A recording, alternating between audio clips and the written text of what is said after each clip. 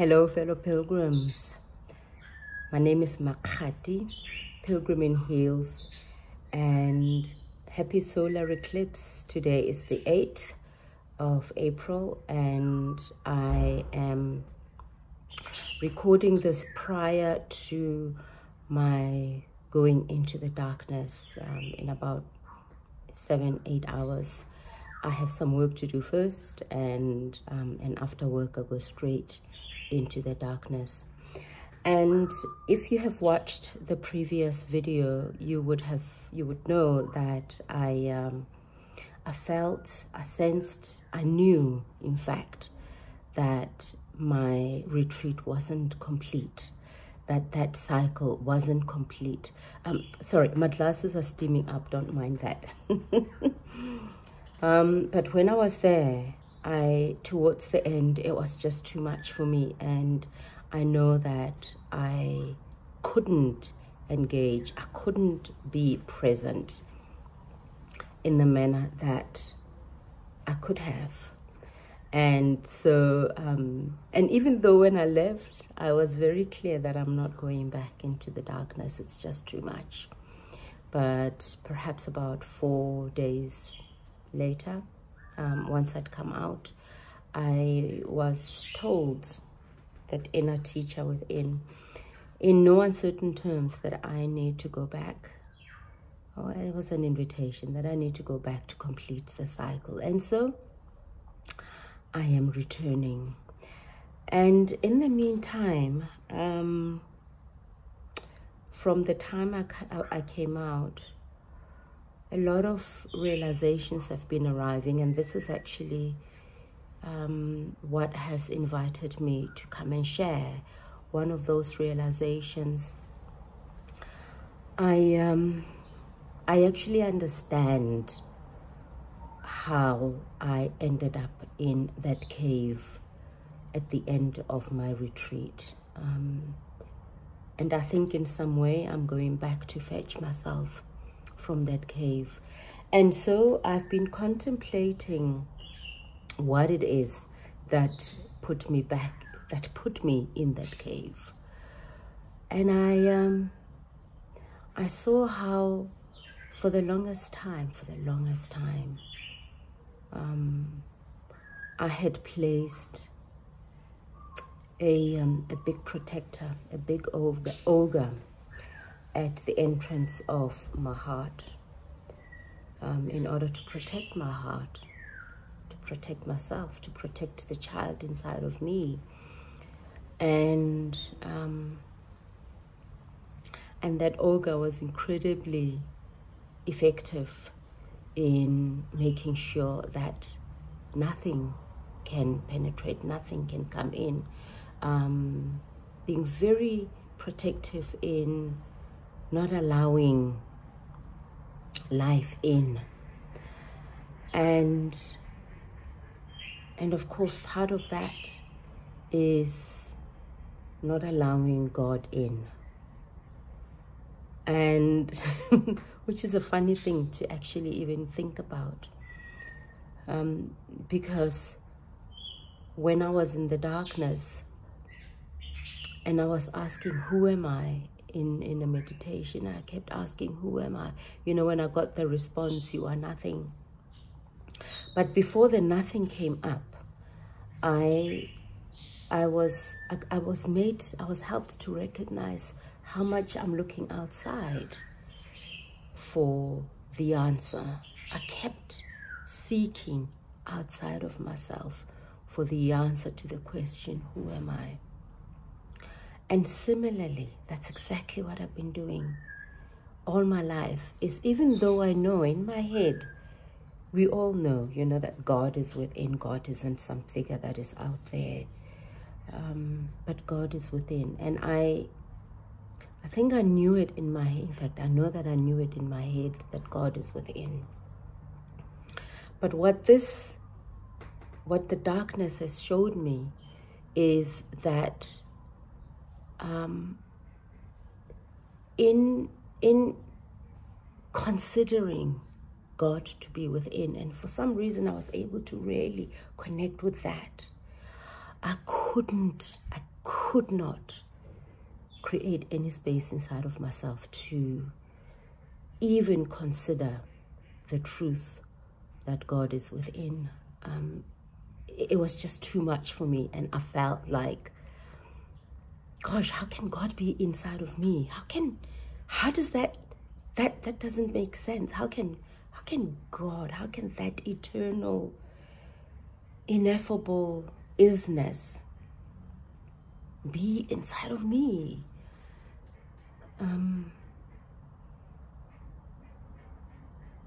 The inadequacy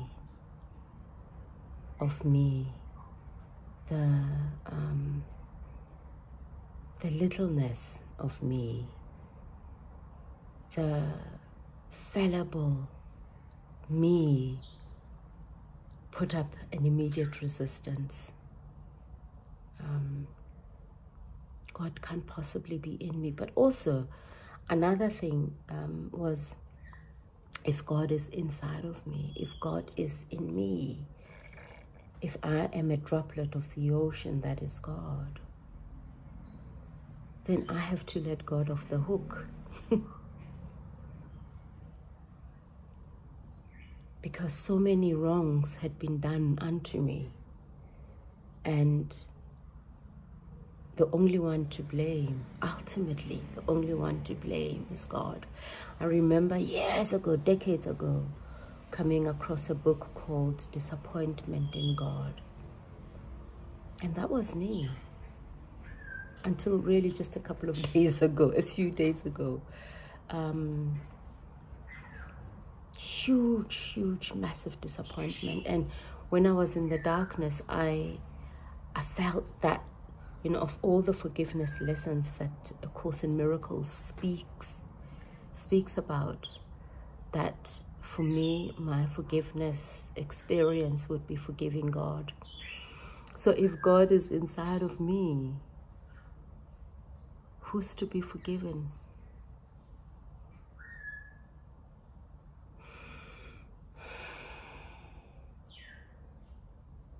Yeah.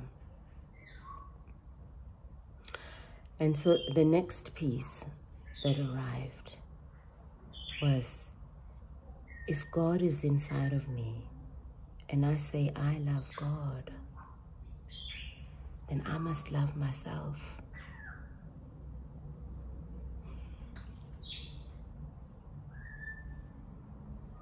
I must love myself.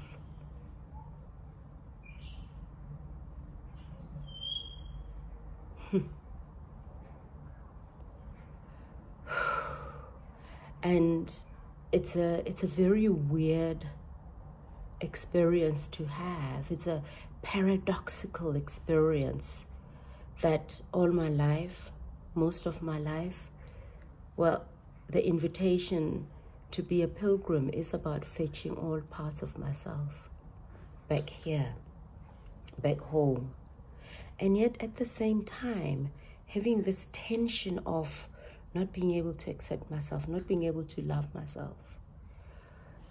So I feel that tension. I felt that tension of self-love, loving myself. And what does that mean? And the consequence of that being loving God.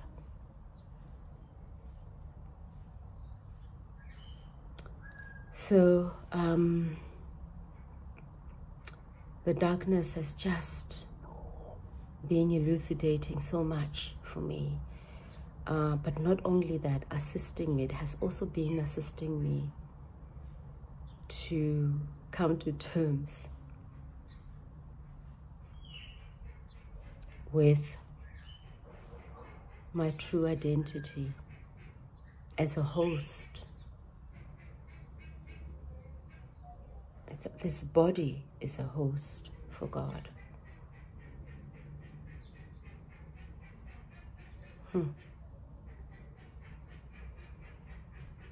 God is here.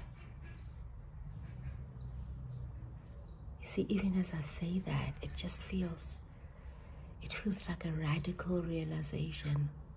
And I know that my head is stepping in and is wanting to grasp that truth. It's not even an idea. And yet for now, it feels more like an idea.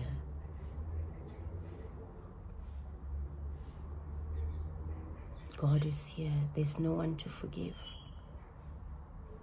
Everything has been an experience that I came here for.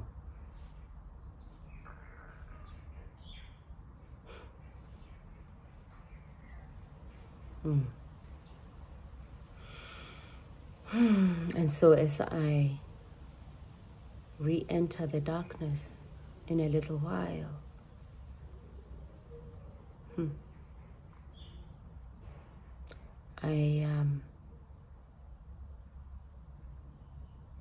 well, firstly,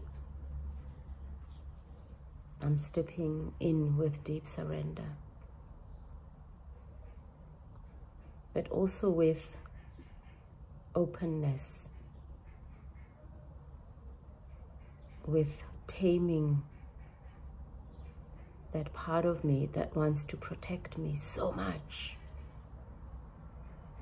Taming, thanking, releasing that part of me that anticipates threat,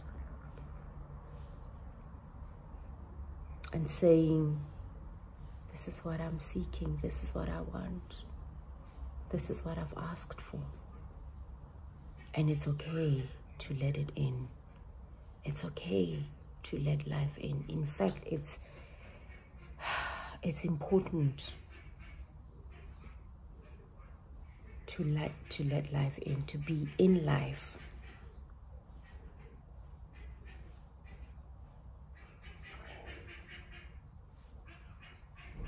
And perhaps at some point, this constant seeking, this longing,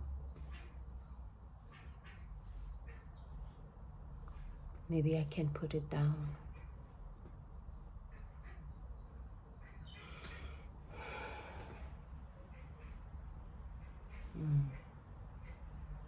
Maybe I can put it down as I welcome myself home.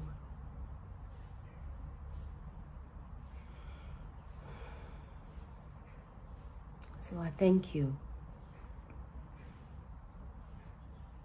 Thank you for your witnessing, for watching these little videos documenting my journey.